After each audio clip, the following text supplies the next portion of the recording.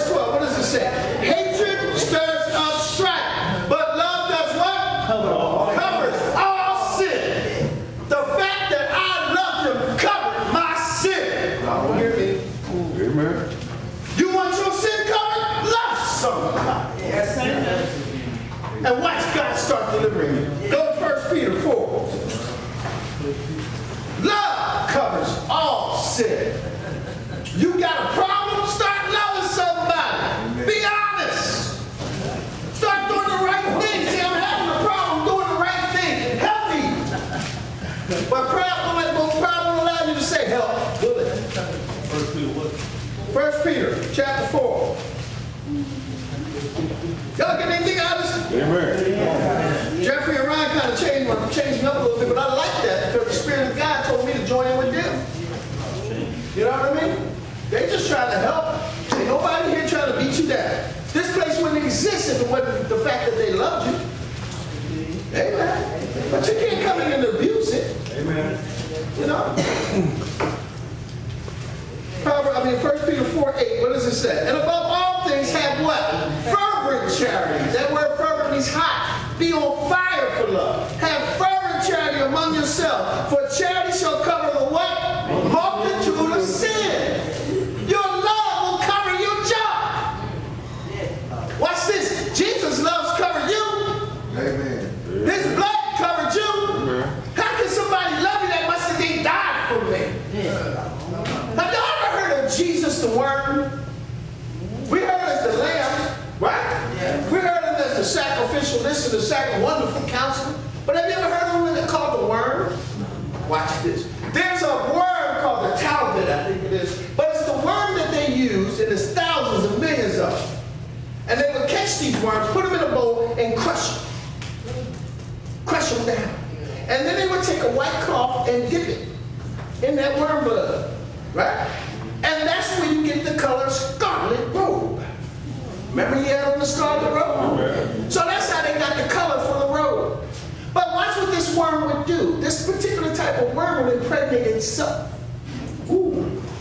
So once it got pregnant, it would crawl up a tree and attach itself to the tree. Now watch the love for this worm concerning his children or her children that they love. So it attaches itself to a tree, and on the moment of birth, it explodes. Boom! And millions of babies, or hundreds of born babies come out. But it sacrificed its life. Boom! On this tree. Are y'all hearing? Amen. And the only thing that would be left on the tree would be a spot of blood. That's why Jesus is called the Worm. He climbed upon the tree and shed his blood for you. All right. And when he exploded on that all tree, right now. all your sinners. Yes, sir. Amen.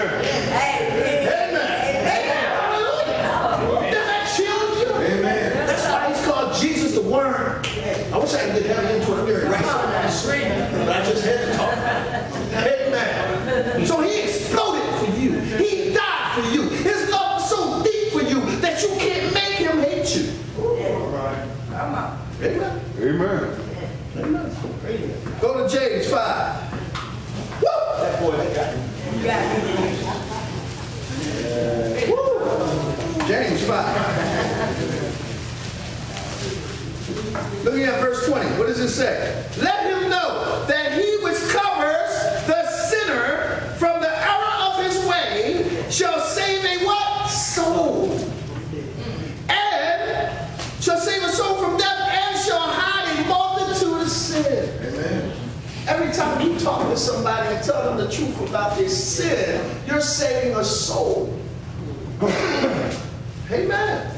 I know half the people don't want to hear it. You gotta stop. You gotta stop. Pastor called you out by name. He called you by the sin that's in the Bible. You know, he don't even say you did a little white lie. No, you're a liar. No, I'm just gay. No, you're homosexual. No, I just like having sex. No, you're a fornicator. No, I just like getting high. No, you're a sorcerer, the Bible says. Sorcery means drug addict. Yes, sir. In the Bible, sorcery is the Greek word pharmaceutica, meaning using drugs. Every time you saw a sorcerer, they had sorcerers and sorcery. The sorcerers would run around selling drugs to the people. And the people in sorcery were taking the drug. Just like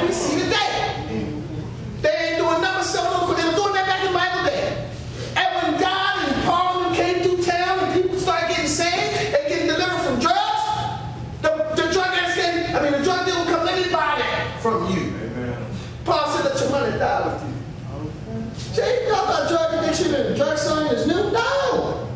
No. Been here a long time. Amen. Been here a long, long, long time. All you did was help perfect it a little bit better than the devil.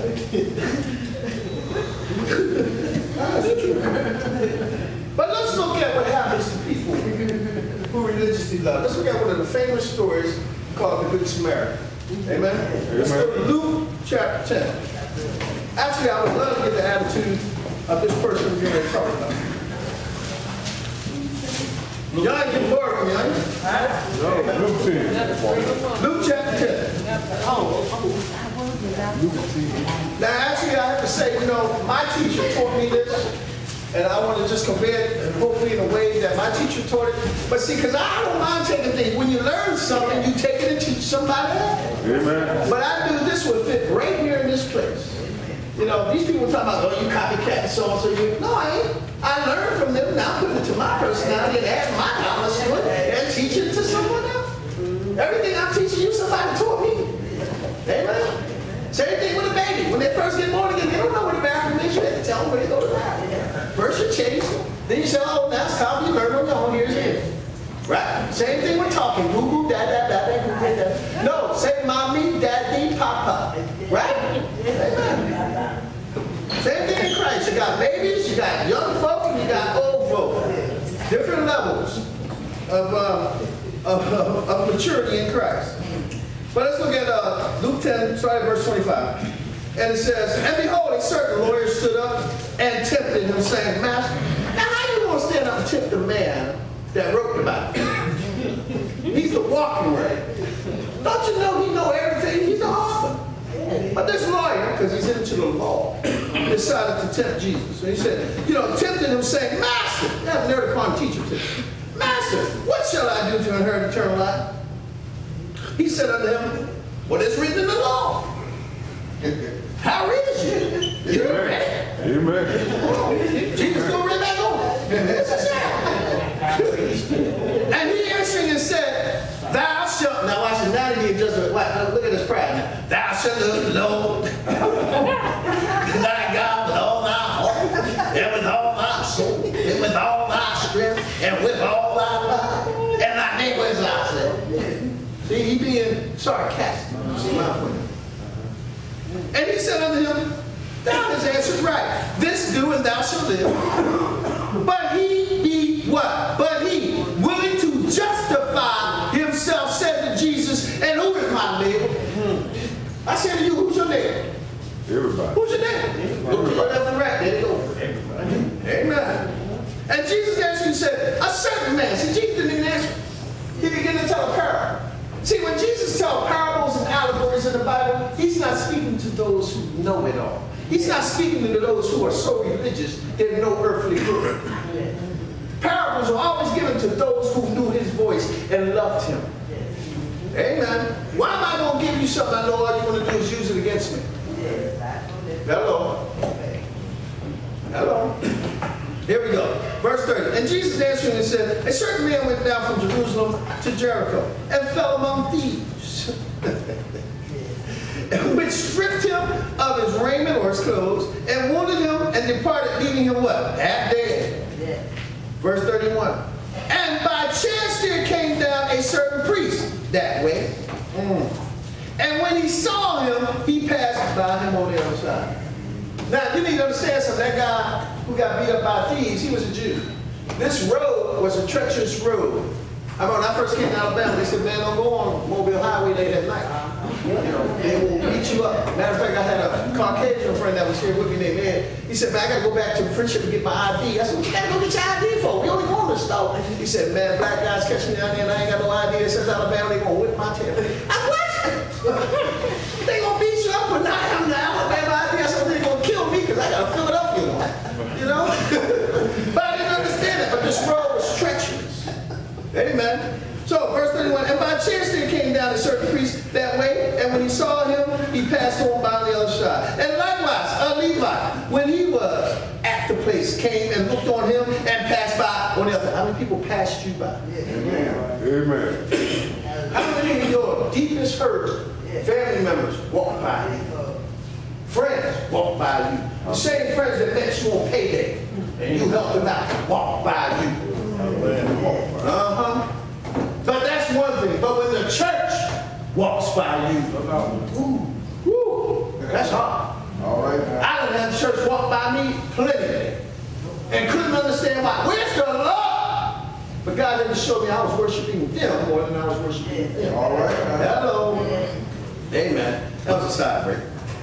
Verse 33. But a certain Samaritan, as he journeyed, came where he was, and when he saw him, he had what? Compassion.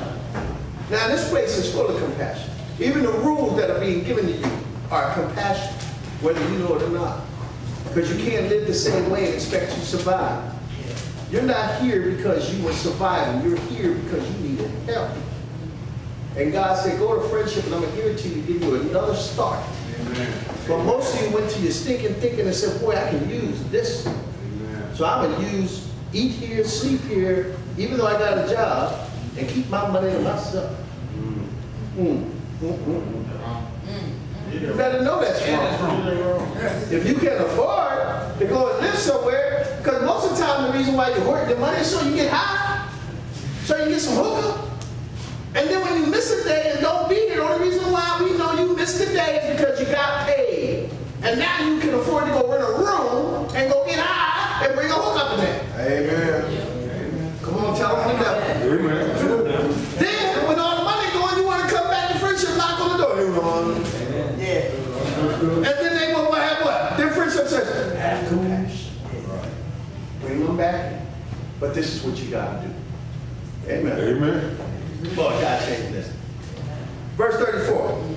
And went to him. Let's go back up to 33. But a certain Samaritan, as he journeyed, came where he was, and when he saw him, he had compassion on him, and went to him, and bound up his wounds, pouring oil and wine. We got to come back to that.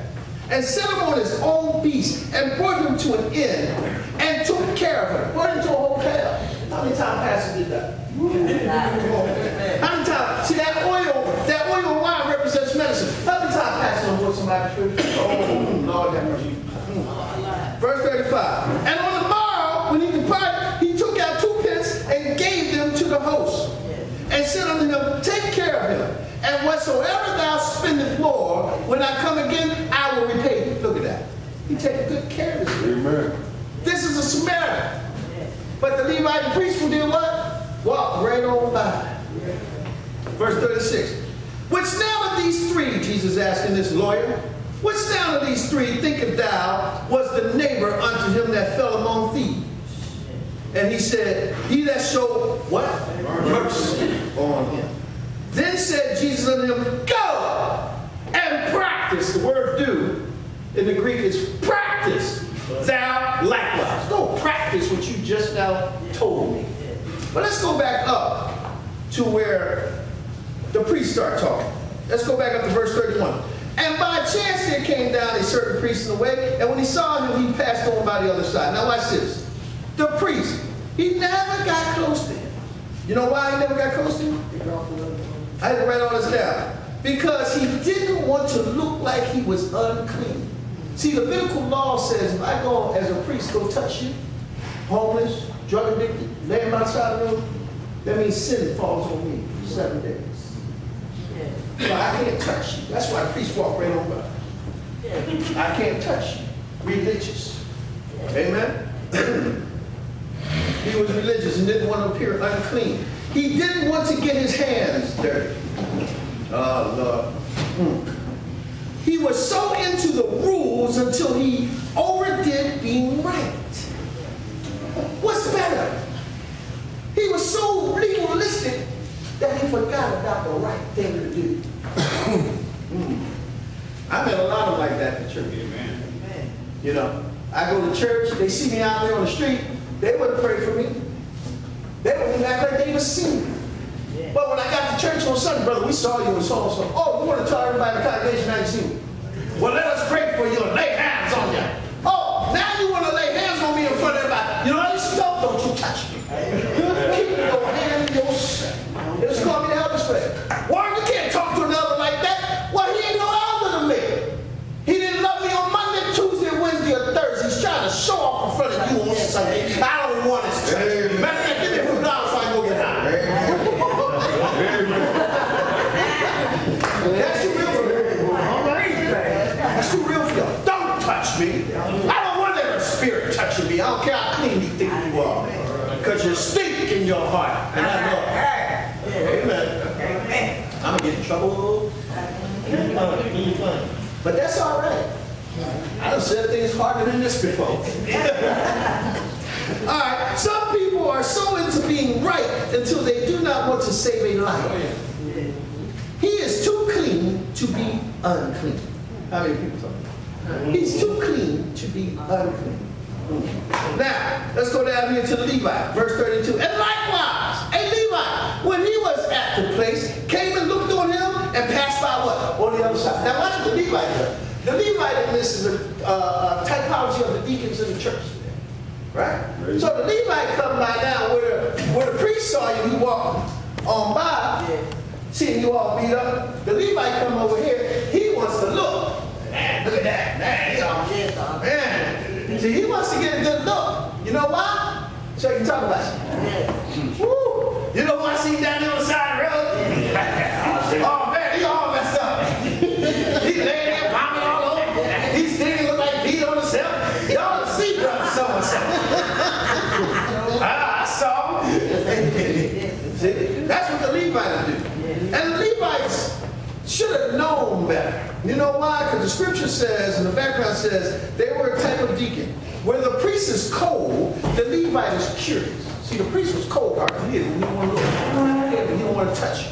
But the Levite deacon, he's just curious about what happened to you, so he'll tell somebody else. Amen. They see you at church. I saw him. He was messed up. But watch this. Because he comes and looks at him and walks right off on his way. People want to know how you got beat up. Levites should know better than anybody who needs help because Levites have no income outside of the tithes and offerings back then. Right? So the tithes and offerings is what fed them. It was like a welfare system. They didn't work. They lived off the tithes and offerings of the people. Hello.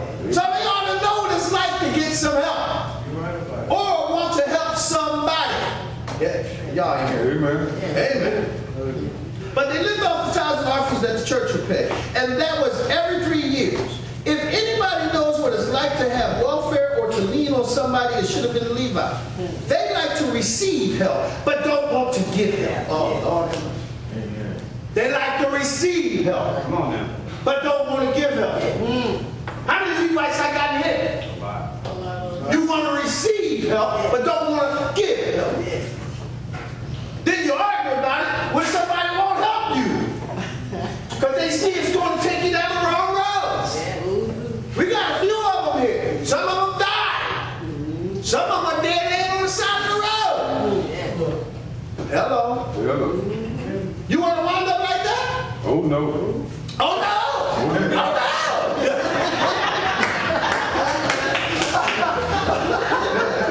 Get out of my shit. We got new people here. They don't know nothing about the old one, man. Maybe one day God will let me talk about it. Amen. Oh no! Bring that up again. They like to receive help but don't want to give help. When was the last time you helped somebody? Amen. And don't say you can't because you're in here. Your example helps somebody. All these rules that were just spitting up or just talked about, you can start enforcing them, being an example of them, especially you who've been here a while, and start living them in front of people. And then you're helping. If they see your obedience. One of the things I used to do in the rehab, when I was going through the rehab, was I decided I wanted it so bad, and I wanted my deliverance so bad, that I said, I'm not breaking the rules. I come out of that no snitch crap too. I found, gee, they don't snitch in Jesus. But how did I keep away from people like that? I let them know, don't bring the junk around. Because we weren't allowed to smoke, we weren't allowed to eat chocolate, we weren't allowed to do none of that for a whole year. Right? So I would tell them, look guys, y'all better know I'm keeping the rule. You bring chocolate around me, I'm telling you. You bring cigarettes around me, I'm telling you. So what did that do? That kept everybody who wanted to do wrong away from me. So when you stand up and let people around you know that, hey, I'm right. They'll stay away. And the only ones that will gravitate to you is those who want to do the right thing. Amen. Believe it. Amen. Believe it. But you got to stand up and let them know you're not compromising. That you love them enough to not compromise. I love you enough to tell them that. Man, that ain't love. You a rat. Rats don't love. Rats eat your eyeballs out. See, y'all never saw nobody with their eyeballs eaten out by rats. Yeah, go to enough homeless shelters and enough homeless abandoned buildings where people have been found hanging because the drug dealers come in there and hung them. See, I come from a hard city, knowing these friends, and the only thing left on them is rat bites. And rats have a taste for eyeballs. Y'all don't know that. Y'all from the South and don't know that? Man, we got different kind of rats up north. I know the ones in New York look like puppy dogs. They don't even look at roses. But rats love eyeballs. Let's get back into the word. Where did these religious people miss it? It is the same way we miss it because we thought being religious is more important than saving a life. So we miss it too. In the eyes of Jesus, saving a life is more important than being religious. Saving a life is more important than your title. Deacon, minister, hello, pastor, grand poobah. There ain't no love in you. Amen. Doctor so-and-so, apostle so-and-so. What does that mean to me? Don't mean nothing. While I'm up here, I minister Warren Rudd. But when I get up off of here, and I walk out there with y'all, I'm Brother Rudd. Amen? I respect those who call me by my title. God bless you. But I don't ride that thing. You know, I know when people call me by my titles because they see that title on me and they love me. Amen. But whether it's brother, minister, or just Warren, it makes no difference to me. I fight my way into heaven too. Amen. I don't receive offerings. I've been doing this almost 15 years, been born again over 20, and I have yet to receive an offering. But I got more reward than any $1 million anybody can throw at my feet. Okay. More than any diamond ring, more than any car. You know what I got? I got souls in heaven. Amen. I made Jesus rich. All right. Amen. And I know my reward is going to be great. You can't give me enough money that God can give me. Amen. And you know, boy, you give me too much money, I'm going to go act like a fool. See, God can't admit that. Amen. Some of us don't need a whole lot of money. Amen. Some of us don't need no fame. Okay. We just need to do what Jesus tells us to do and keep moving if we just touch one person. Amen. You've been touched today, brother. Keep living right. Don't mean you're going to be perfect. But keep doing it right. And watch God bless you. Amen. Now, let's look at this. If anybody would have helped that man, you would have think it would have been the priest and the Levite. But instead, they will preach about you and talk about you. They should compare themselves to God, not the brother that fell. Amen. You need to compare yourselves to God, not the brother that fell. Now, let's talk about the Samaritan. The Samaritan was, how many people were here of a different race? Oh, yeah. Back then, there were two types of races. One was called Jews, the other was called Gentile. So if you were a Gentile, I mean you were black, German, Spanish, French, you were Gentile, Greek. So the Samaritan meant that the Jewish man or the Jewish woman married a Gentile. They were called Samaritans, half-breed. Amen. So there was mixed marriages then too. Amen. And watch this. They were prejudiced. The Jews were prejudiced against Samaritans. Even Jesus told the Samaritan woman, I ain't come for you. Okay. I came for the Jew. And what did the woman tell Jesus? Even the yes, sir. Yes. She ministered to the Lord. Yes, Amen.